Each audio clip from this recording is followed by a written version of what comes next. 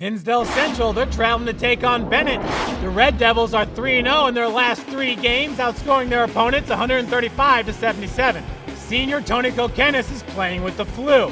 And Benet, they're taking advantage early on. That's Danielle Canuli with the big 3.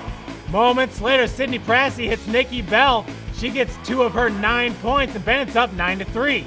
Kokenis, she's trying to keep the Red Devils close in this one. She gets the steal and goes coast to coast. Moments later, she dishes off to Adabelle Ekachukwu, but Benet holds on to the 11-6 lead at the end of 1. In the second quarter, Katie Ernstine hits a big 3. Moments later, Prassey, she gets 1 of her own. Benet, they had 5 3-pointers in the first half. They go into halftime with a 9-point lead. Kokenis coming out in the second half, starting to take matters into her own hands. She gets 2 baskets right away and pulls the Red Devils within 3. But Benet responds with Canuli, who drives, gets a bucket and 1. She had a team-high 11 points.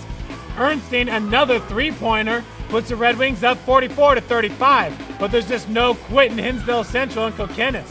The Stanford recruit had 21 points, 7 assists, 7 boards, and 6 steals. The finger roll brings Hinsdale Central within 1 point. The lead is 2 for Benet with 9 seconds remaining, and Kokenis lets it fly at the buzzer, but that shot does not hit. The Red Wings get the big upset, 46-44 over the Red Devils. Usually if one person's down, we usually have like 3 other girls behind her that can shoot the 3 or knock it down. So I'm not going to be worried about dying by the 3 anytime soon. I'm really confident with my players, and I know that they can shoot anywhere on the court.